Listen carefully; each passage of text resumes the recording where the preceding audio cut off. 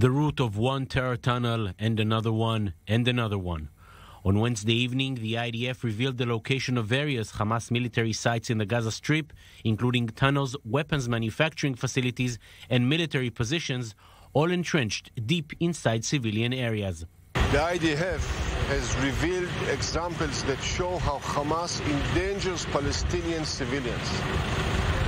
Hamas launches attacks from within population centers towards population centers. The intelligence was published in Israel and around the world in Hebrew, English, and Arabic. They build terrorist tunnels under the civilian neighborhoods, exposing innocents to danger.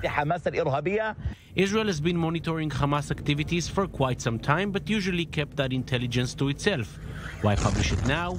Lessons from past operations in Gaza, some of which ended with Israel being heavily criticized. The latest example came last year during Operation Guardian of the Walls. Israel demolished the building housing the AP offices in Gaza, claiming that the building was also used by Hamas. This time, Israel is trying to explain its motives before any conflict begins. The whole world must see this crime against humanity. Israel will operate against terror targets and defend itself. The Gaza border may have been relatively quiet for more than a year, but these revelations by Israel and the constant firing of rockets from Gaza to the sea indicate that both sides are well aware that a next round of violence will eventually come.